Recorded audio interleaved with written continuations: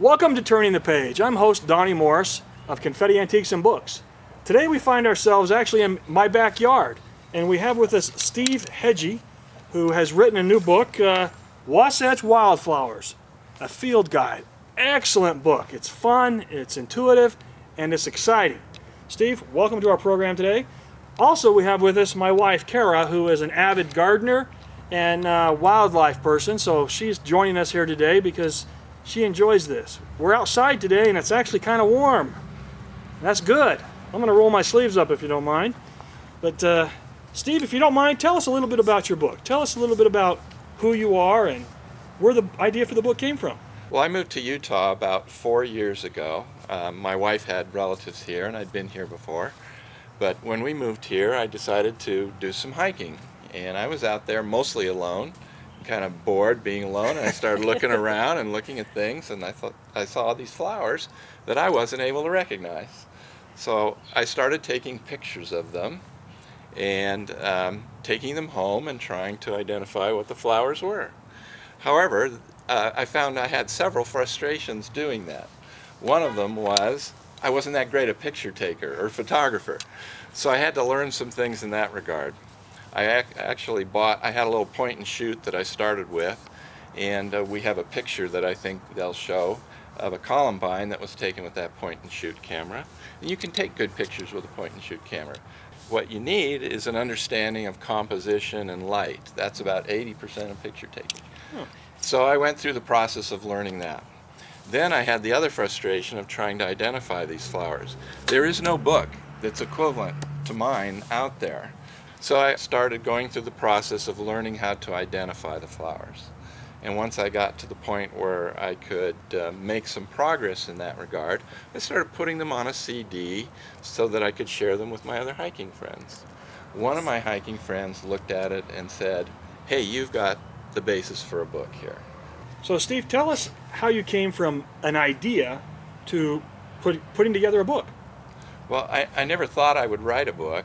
I just thought I would create this CD and eventually put stuff on the web page, a website. But I have one of my hiking friends is an author of books himself. In fact, he wrote a book for this area called 60 Hikes Within 60 Miles. His name's Greg Witt. Excellent, excellent hiking book for this area. He looked at the material and thought that, it should be a book. And in fact, he started contacting publishers. All of his publishers weren't making new acquisitions at that point, but then he got contacted by Cedar Fort, the publisher of the book, and they asked, "Do you want to do a hiking book?" And he said, "Well, the market's a little oversaturated with hiking books, but I know a guy who could write a good wildflower book for you." And they asked me for some sample pages and some pictures, and they got excited about it, and so we ended up moving forward. Tell me a little bit about the layout of the book. Here on the side there's some color tabs. Exactly what is that for? Well, sure. One of the things we did was we took all the wildflower books that I owned, which was 7 or 8 of them, and we sat down over at Cedar Fort and looked through them and picked out the elements that we thought were the best. Okay. And we started with that as a starting point, and then Angela Olson, the book designer, took it even further. But one of the things that's not uncommon with wildflower books is to separate it by color. That's helpful for the layman who is attracted first to the flower and the color of the flower. Okay, so I see a yellow flower, I go to the yellow section. Right. Some of the colors, white and yellow and purple, are the most populous colors of flowers that you'll find out there. So they're divided even further in the sense that on these little tabs you'll see a little daisy shape. And that means at the beginning of the white section all the daisy shaped flowers come first, and then at some point the little daisy disappears and you have the non-daisy shaped flowers. So that helps you get closer right off the bat. Nice. Now, I actually found one in here that last summer we hiked Stewart Falls up Provo Canyon. Yes. And there was this beautiful little red flower that we loved and took pictures of, and I said, "Hey, I'm going to look and see if it's in here." It's in here. Was it the scarlet gilia or the Eaton's penstemon? I think it was the second one. I think I marked it. There's the indispensable. Nope, not that one. Let me look and see if I can find it. Oh no, it is. It is the Scarlet Gillia. Scarlet Gillia. Yes. Lovely flower. Very It's got little cute. freckles in the front Yes. of it and so forth. Some other elements that I'd like to point out about the book are, at the very top, it's got a common name of the plant. Common names are difficult because you can walk, you can go one county over and someone will call the plant something different. Sure.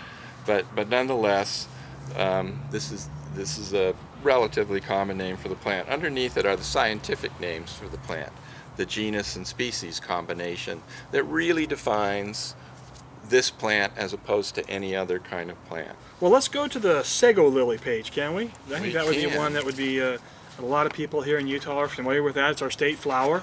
Let's talk specifically about it. Of course, that would be in the white section. I have that one marked because I have a question about it. Okay.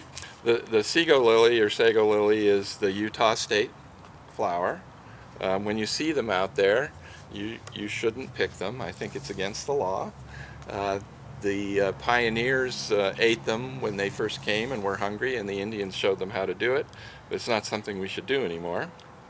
Now, if it's on your private property, that's okay to do. Yeah, But if it's on state land or not your land, out in the wild, you better yeah. not do that. Now, for those of you who want to see this lovely flower, but you should be able to find it in the foothills along the mountains, just to the south here, or all along the front in the north side and south side of the lake mountains. Okay. Right now, it's showing as just two little grass-like leaves, and it is a lily, so it's got that typical sword, long, Okay. skinny leaf shape of a lily. Right here, let's bring that in. Is right here you'll notice this weird-looking word right there in the middle of the page that nobody can pronounce, and that's because it's not a word. It's actually the months of the year, and Yeah. you've highlighted in there the months of the year that you can expect to see this flower blooming. I think that's a great idea. All throughout the book, every flower, it says what months you can see this flower blooming. It's possible that you can see, depending on the year, the flower either before or after that period, but these are the typical periods when you'd find it. That's a great idea. What else do we find on the page? Well, there's a brief description, kind of a poetic description of the plant. In this case, for sago lily, it says, look for it in the foothills, hiding in the grasses around the beginning of June. The white flower is very beautiful and intricate on the inside. And that's truly the case with these flowers. If you look at them very closely, you'll see that there are bands of color in the center, and that there's what we call bearded petals, which are long, dense, hairy patches in there. And the plants are white on the outside. They're beautiful when the light shines through them from the backside. Then also on the book here, we've got these little sections denoted by different symbols. So a picture of a flower, that means this is the description of the flower. A picture of the leaves, and that means this is a description of the leaves. A little mountain for the habitat. A picture of North America for the range, because I'll say which states it's in and whether it's in, you know. So for the sago lily, it's not just found in Utah. Right, it's found in Arizona, Colorado, Idaho, Montana, and North Dakota, Nebraska, and so on. Huh. Well, Steve, I have a question. I wanted to go out and hunt for sago lily bulbs to try to eat them like the pioneers did, but since I can't do that, talk to me about what other plants there are that are edible plants that we can go find. All right. Well, I've got a variety of suggestions for you. Well, let's go to commercial break. When we come back, we'll talk about edible plants. I'm host Donnie Morris. We've got Steve Hegji here with us and my wife Kara Morris, so we can talk about Wasatch Wildflowers. We'll be right back.